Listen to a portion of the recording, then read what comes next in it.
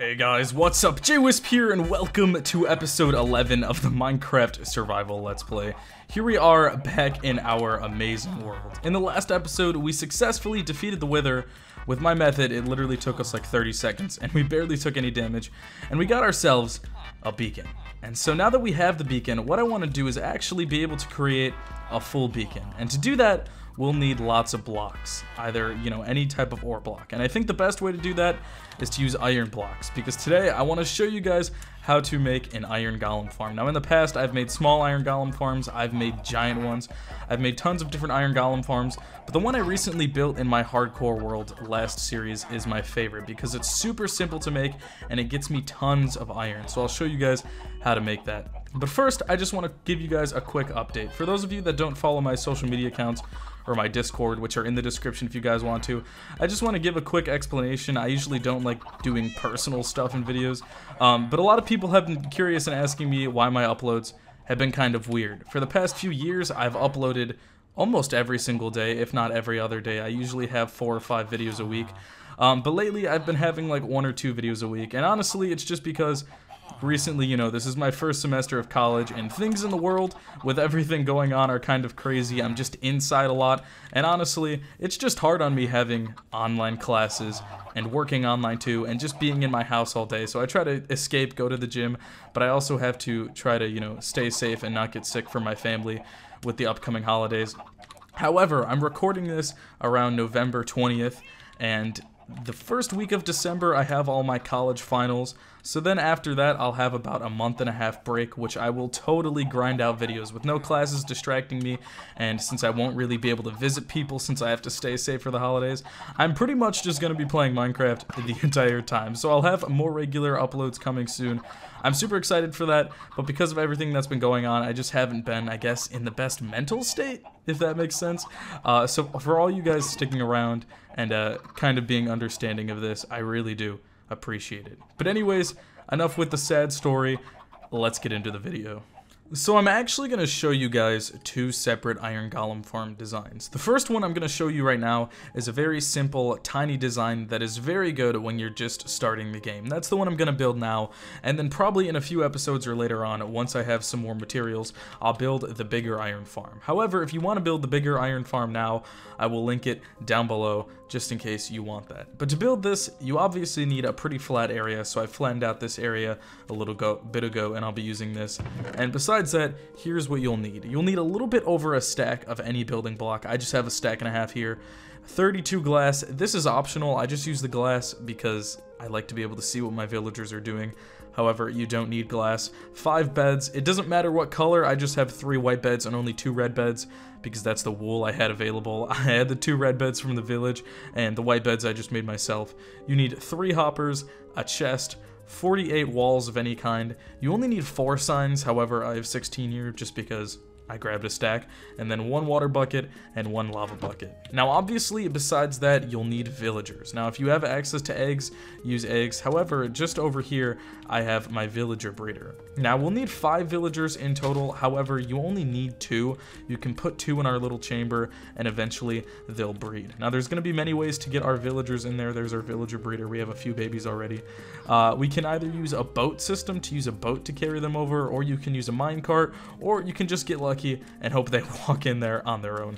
But I'll probably use the minecart and or boat system, and I'll show you guys how to do that later on. But anyways, let's start this build. It shouldn't take long, and hopefully you guys can follow along. Alright, so to start off, we're going to give ourselves some room and build up 1, 2, 3, 4, 5, 6, 7, 8 blocks. Once we're up here on the 8th block, just go out 2 blocks in each direction and fill in the square. This will give us a nice 5x5 platform to work with. After that, it's time to place our beds. Place the first one like this, the second one like this, and then the last 3 will go right on top. So all the beds will be looking like this. Once you have all the beds placed, you can fill out this layer around the beds with just your normal layer of blocks.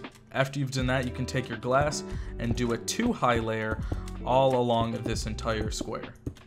Now, once you have this completed, we're gonna get our villagers in here. Again, we'll need 5 total, so if you want to get all 5 in here right now, you can, but you only need 2. After you put 2 in there, you can just give them some carrots or some bread, and they'll breed on their own. I'm gonna do it my own method, but you can go on Google, and there's plenty of ways you can look up on how to transport villagers. 2,000 years later.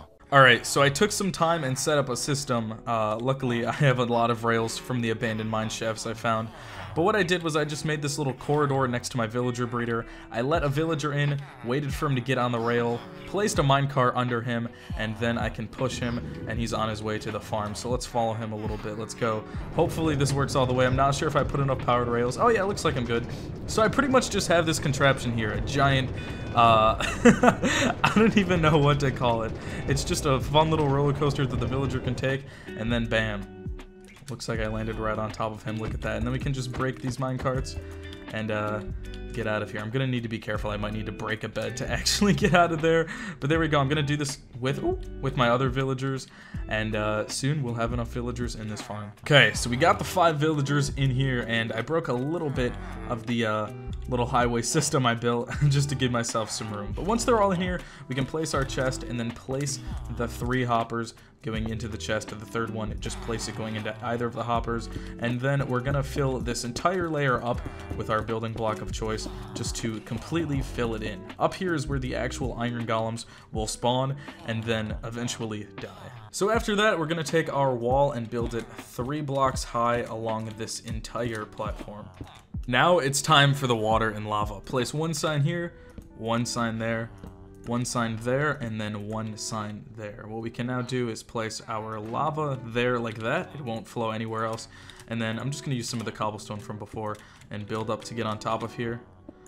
And we can place our water down there. So now the iron golems will spawn up here, and they'll get pushed right there, where only their head will burn, so that the iron golems will still die, but their drops will land safely down below.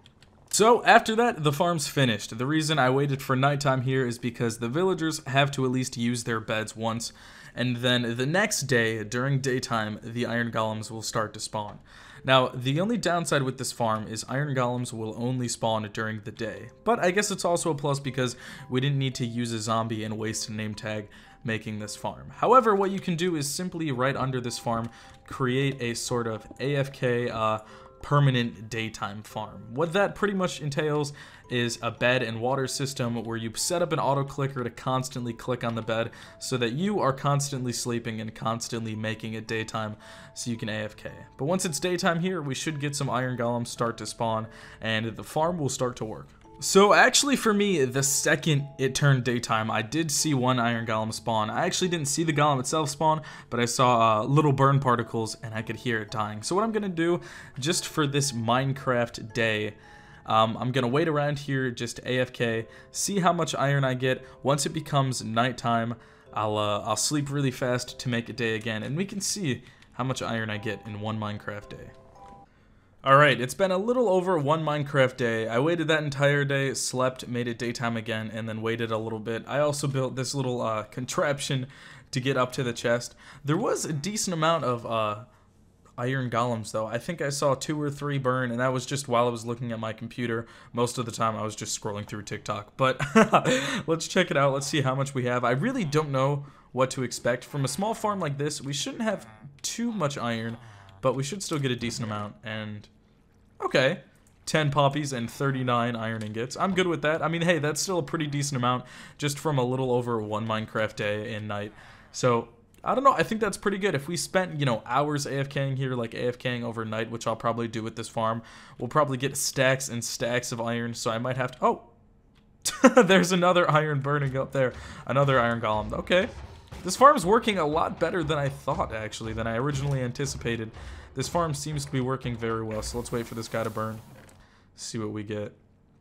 Okay, 2 poppies and an iron ingot. I mean, hey, I'm pretty good with that. I think that's a pretty good rate so far. So I know it works for sure. I mean, I can see it happening before my eyes. So I'll probably, before the next video, spend a good, you know, couple hours AFKing, and we can hopefully get lots of iron ready for our farm. Now, I think my villagers, when I checked and broke the little roller coaster I built, my villagers are doing fine without those villagers, and they're starting to breed again. And oh, Okay, we have an iron golem here. Sometimes when you have so many villagers in one area, iron golems can just start to spawn naturally. The reason I built that farm so far away, though, is because I didn't want my villager breeder or my actual village interfering with the spawn of iron golems. If you have enough villagers in one spot, iron golems will spawn, as you can see right there with that villager breeder. I actually didn't make that iron golem. He just kind of spawned on his own, but he'll probably die.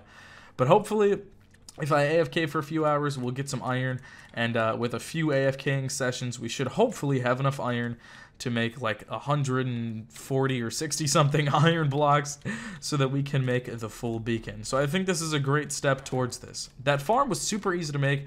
It really didn't require a lot of resources at all. The most expensive part of it is probably 2 villagers, which you can easily get if you're near a village, or make a villager breeder, or just transform a few zombie villagers. It's not too hard. So I definitely recommend everyone makes that farm because, I don't know, it was super easy, and it's actually spawning a lot more iron golems than I thought. When I've made tiny iron golem farms in the past, they usually don't have good spawn rates, but this one I was literally just sitting at the farm and I could see iron golems spawning. So I definitely think that this is a farm worth making. Well, anyways, guys, that's going to be all for this episode. I really hope you did find it useful. The reason I make this series is to help people out, and so hopefully this farm design will really help you guys out. I'm curious. I've just been sitting here. I haven't been that long since I left. I just started this little cut right after I ended there, so I want to see if any more iron golems have spawned since. I know you have to be relatively close to this farm for it to work, but I don't think you have to be right next to it. I'm sure if I'm just a few chunks away and it's in loading distance, it can work. I just want to see if there's any more iron. Maybe like 1 or 2 more golems. Oh, okay, looks like we probably got 1 or 2 more actually, and there's another one. Okay, this farm's like, I'm just surprised at how well this farm's working. Maybe with 1.16.4 there's some new iron golem spawning mechanics. I know in my hardcore world I was stunned at how many iron golems were spawning from my villager breeder. It was kind of crazy, but hey, I'm not gonna complain. I'm still fine with that. This farm's working really well. But like I said, that's going to be all for this one. I really hope you guys enjoyed and could hopefully get some good use out of this farm. I'll leave some links down below of inspiration for this farm, as well as links to other farms I've built. And also, thank you guys. Oh my god, we have another iron golem here. He wasn't here like 2 seconds ago when I was just over here. I don't know what's happening. All these iron golems are spawning now. But I hope you guys enjoyed, and like I said earlier in the episode, I really do appreciate the continuous support on this series, even with everything going on right now. So anyways, this is JWhisp, and I will see you guys all in the next one.